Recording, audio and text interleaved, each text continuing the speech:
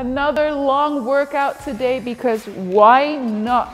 Starting out the warm-up, 3 rounds, 10 alternating lunges is going to be the first movement.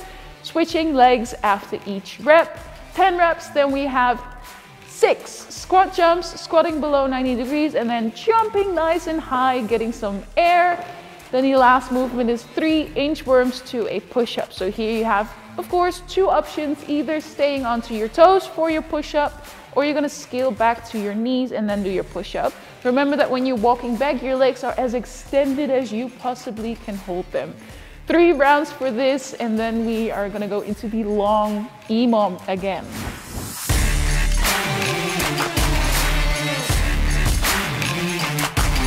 So for today, the workout is going to be broken up in 2 EMOMs, so 2 15-minute EMOMs, and then in between you have 2 minutes of rest. The first EMOM is going to be every minute you do 3 push-ups and 5 tuck jumps. So for the push-ups, 2 options on your toes or on your knees. Just make sure that every single rep your chest is touching the ground and that you go back to that full extension of your arms. Same thing when you go on your knees.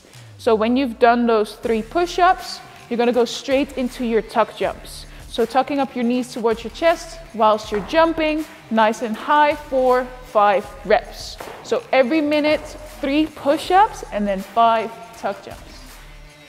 Good. So after the first 15-minute EMOM, you have 2 minutes to rest and recover a little bit, and then we're going to go into the second 15-minute EMOM.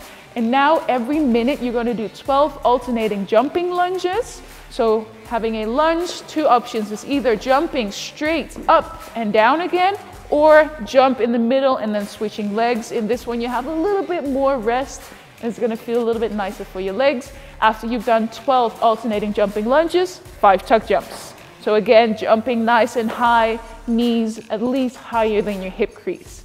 Then when we've done those, 32 minutes of work, you will be done for today. And hopefully see you again tomorrow. Good luck.